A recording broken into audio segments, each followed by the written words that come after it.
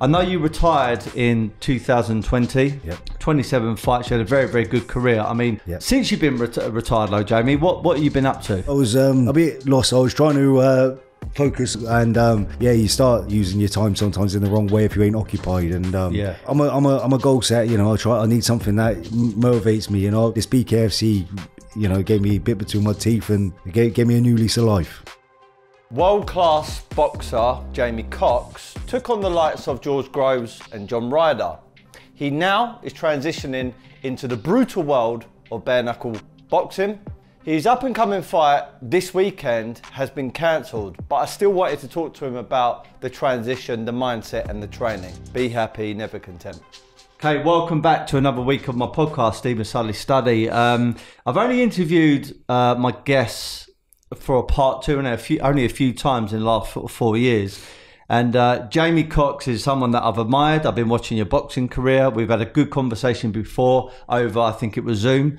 And but I'd never met you in person. And now that I know you're going down a different route, different path, which we're going to get onto in a minute, I thought it only makes sense to reach out to you, get you down to the studio and have a face-to-face conversation. So Jamie Cox, welcome back to the Stephen Sully Study for part two. Pleasure to be here, Steve. Mate, it's, mate, your podcasts are real good. They're all intriguing, and I enjoy watching them. They're inspirational and informative. So yeah, thanks for having me down here. Thank you very much, Jamie. It was only I was watching our previous podcast, and there were some really good snippets in there. But just it's a little bit sad, really, when you see professional athletes, no matter whether they're boxers, UFC fighters, or they're footballers, etc. It's a little bit sad because if they're not doing so much punditry or they're not doing a business, you kind of start over time forgetting about them. And where they've been so good in the ring, like yourself, George Groves, etc. I'm like, oh no, I kind of want to see him back, but you go through kind of like a different stage in your life.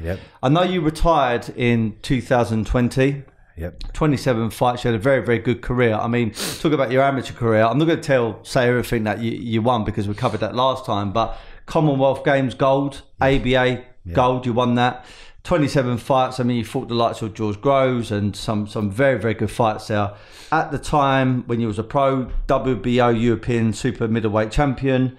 You also were, I've got written down here, WBA Continental. And then, you know, the career come to an end. And we was having a conversation last time about your career, the positivity, how you train, nutrition, you know, how you become the best version of yourself, etc.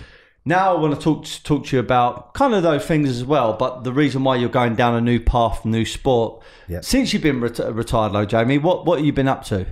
Me, not a lot really. I was a bit lost. I was trying to focus. I've got a good friend in Tony Davies. He's taking the boxing team in Bahrain in the Middle East. He's sort of evolved the dynamic out there and building up the national team. And I was looking to get out there to get involved with the training, the squad out there. My mum unfortunately fell a bit ill, and things didn't really move on from there. But you know, fingers crossed, my mum's battling that now, and yeah, so I was a little bit. Thanks very much. And I was, you know, I'm a goal set. You know, I need something that motivates me. You know, I tried to invest my money in what I did from the boxing. You know, and in properties and.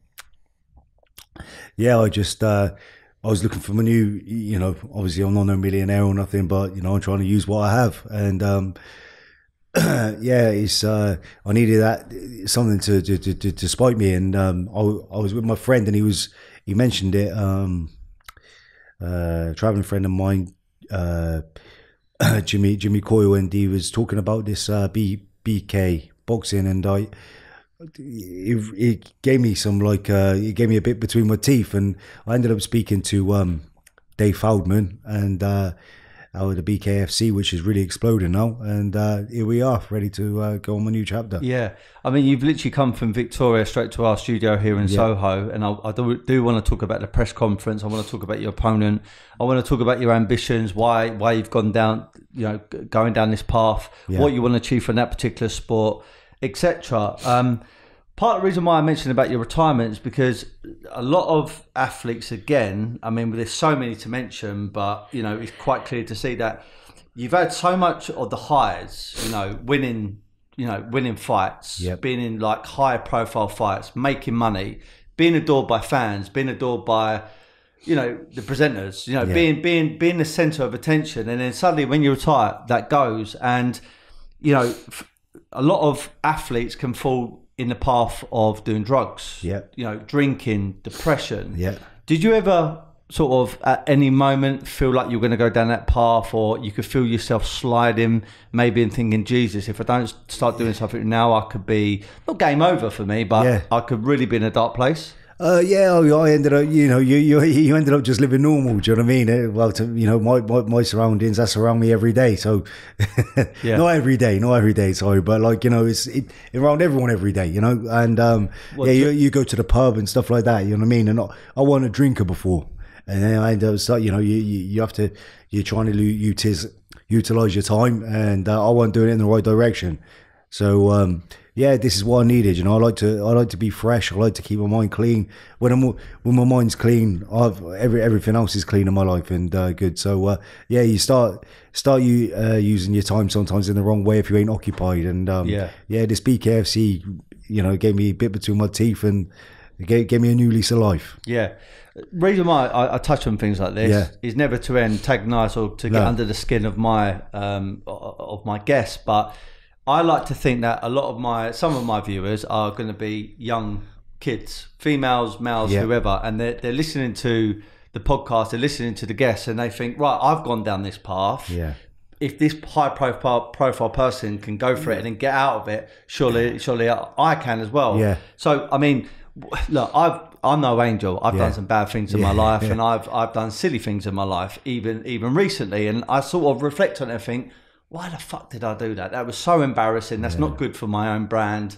And I feel slightly gutted that happened. But, you know, hey ho, it's life, and that's what happens. As long as we learn from it and move on, that's what counts. That's right. But as a pro boxer, so I asked the same question to Ryan Burnett. He was 2-time world champion, Irish, as you well know, very, very successful, fighting with Adam Booth. And he said the moment he retired, not so much drugs, but it was the drink. He started drinking a lot. And then I said, well, how did you overcome it? He said, for a while, I didn't think I could. I was in the trap of drinking every single day. And then he got to a point where it was like, enough's enough. I'm going to start focusing on my gym. And then he turned it all around. With you, I know you're going down this path, but how long was it going on for? I mean, was it getting really, really serious, or was it something you had under control? Could you tell me a bit more about it? You know, I had things. I was trying to set new ventures, but you always spending more time than I should have doing stuff like that. You know, and you know, but we don't, you know, me, I'm not a fool. You know, you don't need a counsellor. You don't need no one to you know what's right and wrong. You know what I mean? So all you need to do is just put yourself back into check. Me, you know, I needed something to inspire, you know, to give me some focus on. And this is one thing that's it. Put the piece in the jigsaw for me. So that's it. Back to how I was. You know, everything's bad if it's not, you know, everything, food, everything, you know, shit. It doesn't matter what it is, you know, sweets, whatever you want to call, you know, everything.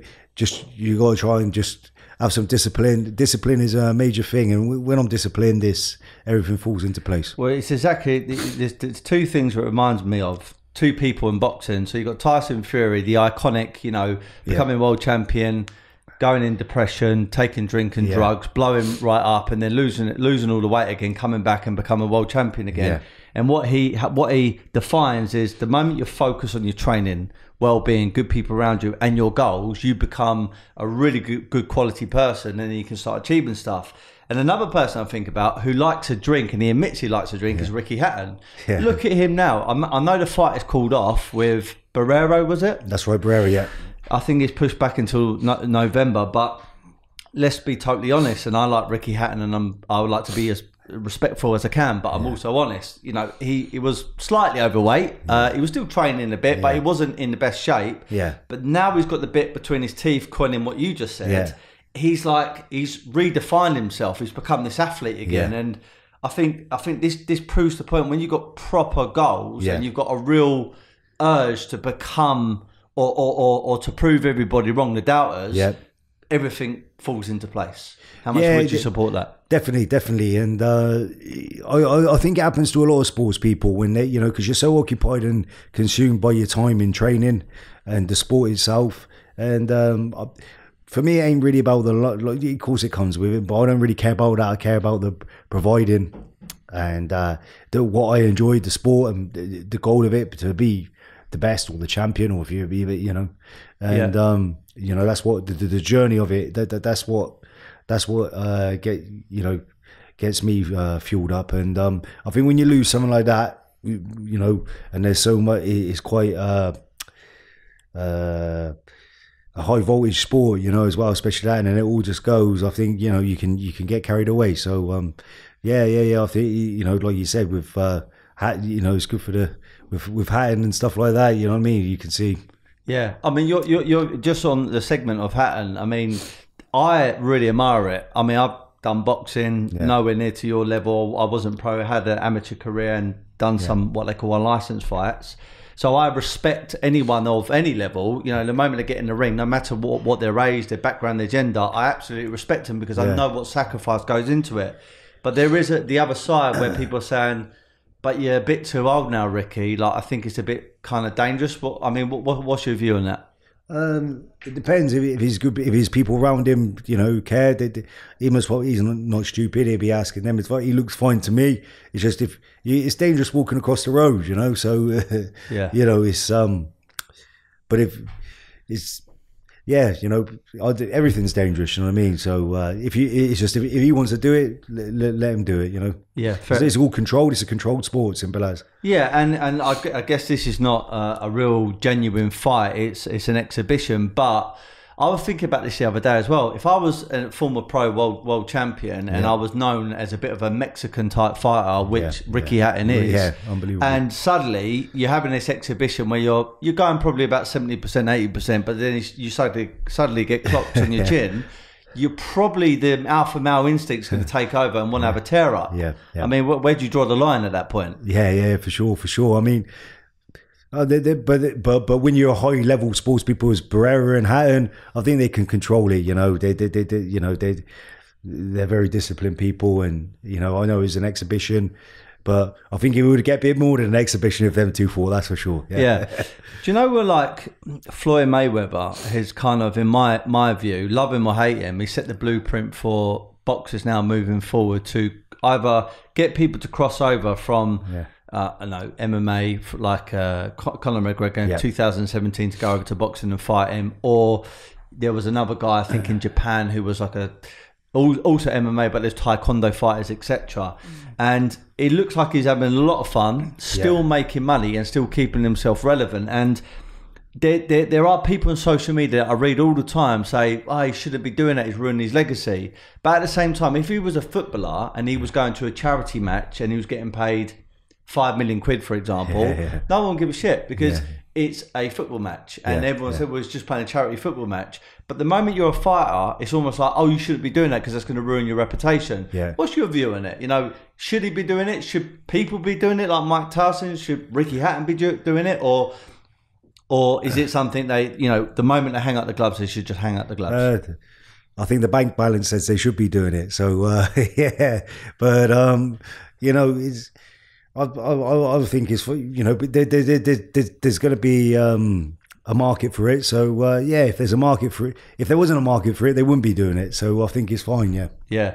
And what do you think about this whole Jake Paul, Logan Paul crossing over into boxing? I mean, Jake Paul now is fighting Tyson Fury's brother, Tommy Fury. Yeah. I want to think and I want to believe Tommy Fury is going to win it. And I really hope he does. I really, really hope he does. But there's something telling me about how confident Jake Paul is that I don't know. I really hope he doesn't do the embarrassing thing, which is to beat Tommy Fury and especially knock him out. I mean, where do you see that fight going? Yeah, I mean, obviously it's a tough one because obviously Jake Paul's better than what he's portrayed as, and obviously he comes from the YouTube, so that's what makes it more. But he brings a whole big market. the sport's evolving. These things are happening nowadays, and I just hope Tommy Fury does it. And I think it's good for the sport. It must be made. This is the new generation. Yeah, for sure. Right. I want to ask you about this because this is a chapter in your life which I think is full of lots of lessons. Now, I'm not going to do the thing where I'm going to dig into it and ask you very uncomfortable questions because kind of it's not my business. And it's more about how did you deal with it at the time. So I'm going to read you a headline, all right? Yeah. This is from the Irish Mirror. You probably know what I'm going to ask you. Yeah. Boxing champion Jamie Cox jailed, throttling exotic dancer girlfriend. And you got basically jailed for 6 months. Now, the reason why I'm reading this out to you is because during this time, you was WBO European super middleweight champion, and it must have felt like at that present point in time that you had the world at your feet. I mean, becoming WBO European super middleweight champion, bearing in mind in that present point in time in your life, the division of super middleweights in boxing was absolutely electric alive. George Groves, Ryder, James Agal. I mean, there was so many big profile fights there, and even I don't know. It was Carl Frott still fighting at that present point in time. Yeah. So there was a lot of avenues you could have gone down, and then suddenly a curveball comes into your life, and you're kind of taken out of the scenario for 6 months. I mean, obviously you're going to remember that part in your life. I'm not going to go into the incident, but going to jail for 6 months. Tell me what that was like. I mean, did you become very low, and how did you get through it mentally? It was obviously it all got overturned in the end, and it got overturned. This is through an appeal. Yeah, and it all got overturned, and we know the real story. Yeah. Some people hustle different ways, and that's how some people, you get involved in where you shouldn't be involved. But it was. Of course, it was hard because my family, for me. Did you have a daughter at the time? No, not at the time. And it was hard because of my family. I know how much it hurt them. So but you just have to adapt. This is life. It's another curveball, like you said, and there's nothing you can do about it. And you just got to deal with it. And you got to look. It gives you time to think about what you're going to do when you come out and the positivity from it. So but no one wants to go there. I didn't want to be there. I knew I shouldn't have been there, and touch wood, it all come out to fruition. Do you know, it's like being high profile, and also especially being a fighter, and prisons are quite notorious in some prisons for being violent. And then a high profile boxer walks in, and it's almost like I'll stay away from him because he knows how to handle himself. But then some people are like, no, actually, I want to make a name for myself, so I'm going to try it. Was there any kind of conflict with people in there? Did they ever come and approach you, or was you kind of left you to your own devices in there? I wasn't in there too long because of the appeal, but no, there things happen in there, don't they? But no, I was fortunate enough; nothing too much happened in there for me. I knew some people in there, and it was, but no one's to be there. No one's to be. If you want to be there, you're silly. So. But it's it was an eye opener, and that's in the past now, and I'm trying to just stay on the right track of life. Definitely. Look, all of these things, no matter how good or how bad they are, they all factor in towards your success later on in your life. And listen, they're good life lessons to pass down to your family members, and to demonstrate that. I was WBO European super middleweight champion. You probably had people throwing endorsements at you and wanting to be all around you, and then suddenly, life throws you a curveball, and you go off down a different path. And I mean, Mayweather's done it. Mike Tyson's done it. It's happened so many times, and I just wanted to understand the psychology that was going through your mind at that present point in time.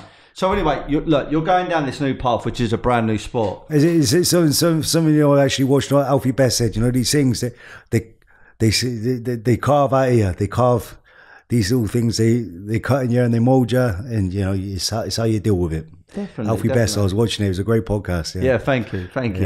So BKFB, it's called, or is it FC? BKFC. That's it. Yep. So you're making your debut July the 16th at the Wembley OVO Arena, which is obviously in Wembley. Yep. I know you're fighting a guy called, I've got it down written here somewhere, Remind me of his name. Kieran Thomas. Thomas. Okay. Yeah. I don't know much about this guy. I was trying to look him up on the internet. Yeah. What's his background? He's an ex-pro boxer. I think he used to fight on the road. I think he had about 30 fights. So like a journeyman. So we both come from the boxing world, and this is the first one in it. And, big respect to him. I respect everyone on box, to get in there, big kahunas. So, I'm just preparing right, getting ready for this, and trying to put on a good show for everyone. Good man. So, so the obvious question is, right? If you were going to come out of retirement, because this is not boxing, but this is basically like boxing, but literally with no protection over your hands. Yep. People would ask the question: if you're going to do this, why wouldn't you just go back to boxing? Because you could probably get paid really good money.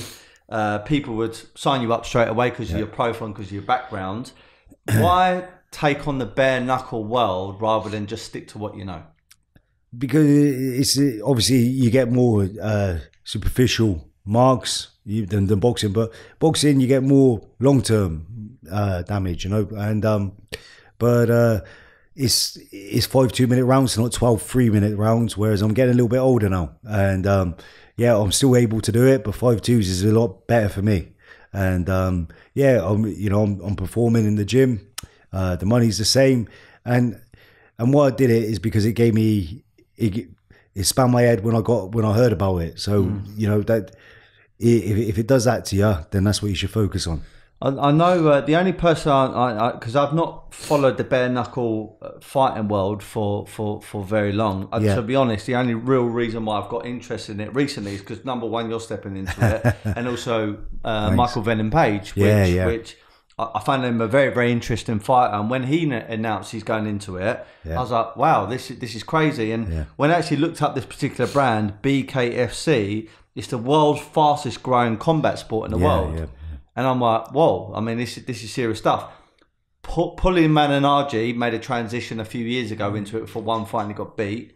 Has there been many good pro boxers going from the professional rankings as a good thoroughbred pro over to bare knuckle and becoming a bit of a household name in that sector? I'm not too sure because I'm new to the sport now as well, and I haven't followed too much of the BKFC, but it is, I think it's going to be a major player. It's really, because you're getting a mix of the UFC fighters, the MMA fighters, the boxers, the hard cases. You put them in there, and I think it's intriguing. So, because you're allowed a little bit, it's like a little bit of grappling. It's going to work better for the MMA guys. The stand up is going to work better for the boxing, and so forth. So, I think it's a good mix, and I think it's going to blow up. If I were to ask, like my dad's era about boxing, naturally he says it's a gentleman's sport. It's always been known as a gentleman's sport, even though it's going to be quite violent. People respect it. But if I were to turn around to my dad's era now and say bare knuckle fighting, it would be like, that's brutal. That is barbaric almost. I mean, that's not my words, and I totally respect any fighter from UFC or MMA or bare knuckle or traditional boxing or Thai boxing or kickboxing. Yep.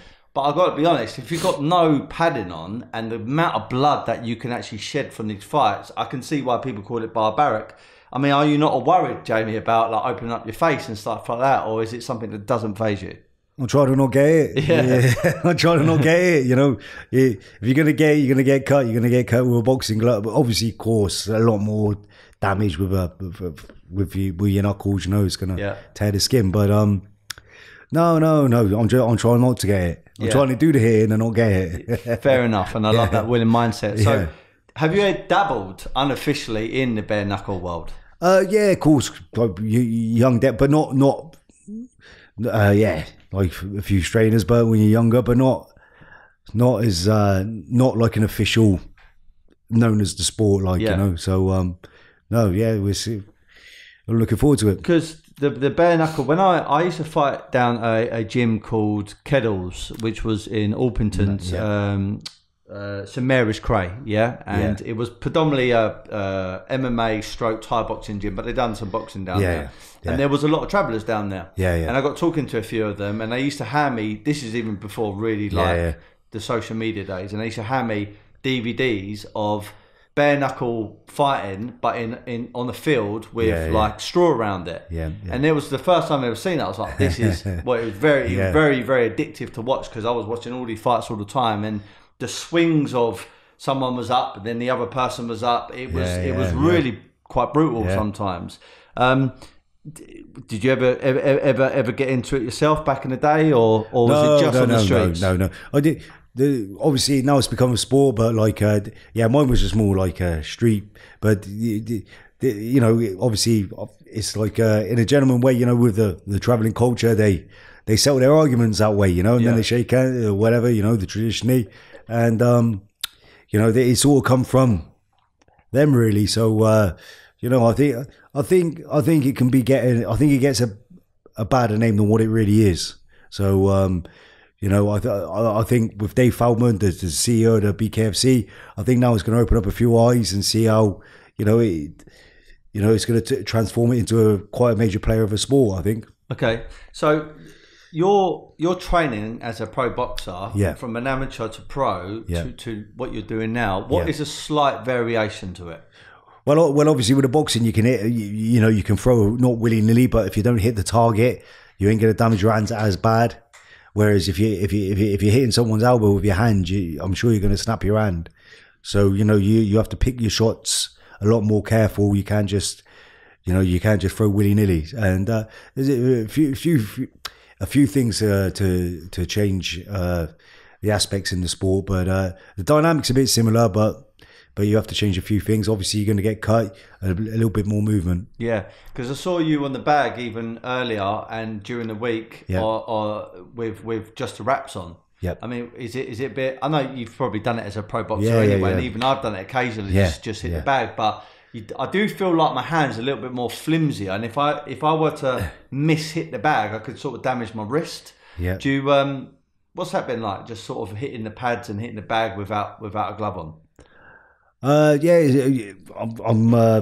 getting more conditioned. I think they're just going to get more conditioned as I go on, because obviously you use the gloves when you hit the bag. I still use the gloves sometimes now, but wraps change it up, and a good friend of mine, William Joyce, said dip your hands in petrol. So they're going to be rock solid soon.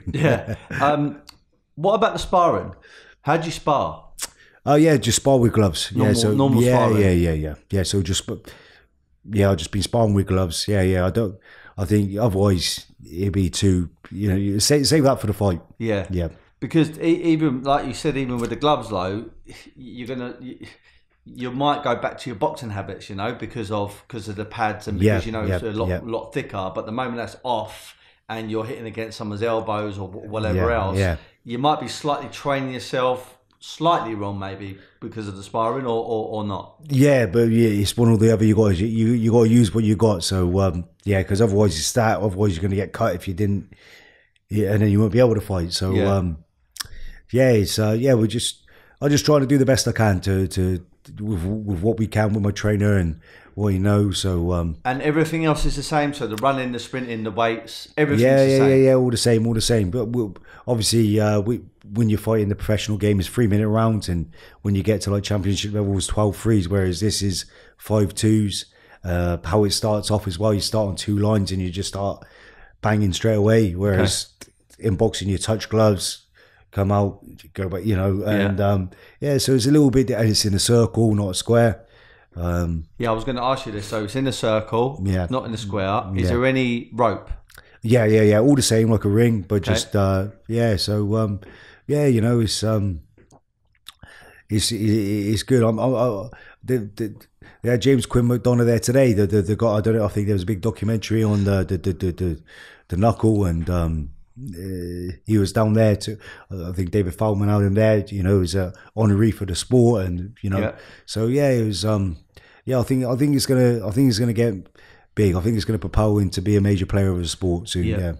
So on the same card as Michael Venom Page, and you just come from this press conference where you obviously saw your opponent. Was there any words exchanged to your opponent, or was he very respectful? No, my opponent wasn't there. So my opponent wasn't there. I think the only two opponents that were there were Venom Page and the guy from the MMA. So I think they had a few back and forth. So, but it was all good. It was, like you said, it's quite respectful behaviour. So save it for the fight night. Did you speak to Michael Venom Page at all? Yeah. Do you know him from before or not? No. I think he's because David A was there as a star guest as well, and I think great. He's a great advocate for sport and. Gentleman, nice fella, nice guy. Very confident, isn't he? Yeah. Well, so he should be. Yeah. And is he still doing the whole venom thing? This is what he does. Did it. I didn't see him do it. But I didn't see him do it there though. Yeah. Well, I'm quite intrigued to see how he gets on there. He's done really well in his boxing matches, and he's always done very, very well as a UFC fighter. So. Okay, look, you're 35 years of age. You definitely got time, even as a boxer. You could probably have a few more good years in you, but. Eventually, I'm 36 and I'm still considering maybe back end of the year, start of next year, maybe have a few more boxing fights just to keep me focused. But really and truly, I mean, how long can I go on for? So have you got a plan, like 2, 3, 4, 5 years you're going to be doing this, or you're just going to take it as it comes? I just want to, with this sport, maybe because it's new, you can sort of fast track and be the world champion in the BKFC. So, that's my goal. And, obviously my age, I ain't got too much time to be on point. And that's my goal. A few years, fast track it, try to. That's my goal anyway, to become the champion. Otherwise, there's no point being in it. So that's what I'm trying to do. Who's the best in the division for bare knuckle at the moment at your weight? I don't know. Okay. I wouldn't know. Yeah. I was just wondering if there was the one you got your eyes set on and thinking, you know what? Once I get in a position, I reckon I'm going to have this fella. No, I haven't studied too much yet. I'm new to it, so it's I need to start studying a little bit more and see who's there. But I just put my focus on Kieran Thomas. That's my first hurdle. Then after that, I can start opening my eyes and see who's out there. Yeah. Do you know? Going back to your training, is it the previous same boxing trainer that you had before, or have you got new people in? No. My trainer's the same. Everything's the same. And he just changed a bit of dynamics on what we're doing. Obviously, trying to learn. Look, I know nothing about grappling, and just trying to learn little holds and stuff like that, because you can hold behind the head and the little clinches. So just trying to learn little bits if I can to add to my game. So that's it. Yeah, that's just good. Develop all the time. So if you were to give me a prediction on the fight, which is July the 16th in Wembley, August 20th now. It's August 20th now. August 20th. Oh, it's changed. Because I think they had moved because they're trying to get the MVP fight. Okay, fair enough. Okay, August then. If you were to give a prediction, how do you think it's going to go? I'm just looking to win, these fights, I don't think they go too well. And, I'm just looking to land a shot and get the job done. So, but just to get the win, that's my focus. Just to get the win by any means necessary, just do it in good fashion. Good stuff. All right. Well, look, I'm really pumped and very, very excited to see you back in there. I'm very, very intrigued as well, because even though it's very similar to boxing, there's obviously a lot of differences to make it actually completely different at the same time. And I didn't know whether your psychology as a fighter, as a boxer, is going to be different to the bare knuckle. Yeah.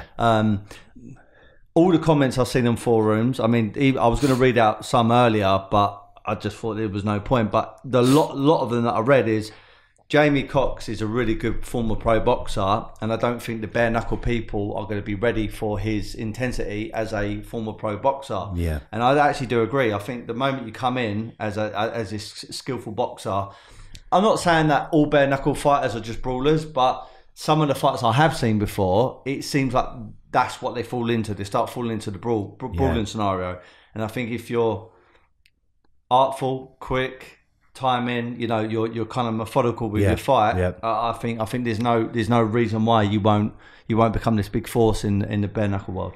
Yeah, that's another thing. Why I did it is I thought if my style, I think by looking, can make waves there. So yeah, if I can use what I can do, hopefully because it's a bit faster pace, and obviously the rounds are shorter, so you've got to try and get in and out as quick as you can. So yeah, I'm looking forward to it, Steve. Good stuff. All right. Well, look, I want to keep this quite a short and punchy podcast, so thank you very much for your time, Jamie.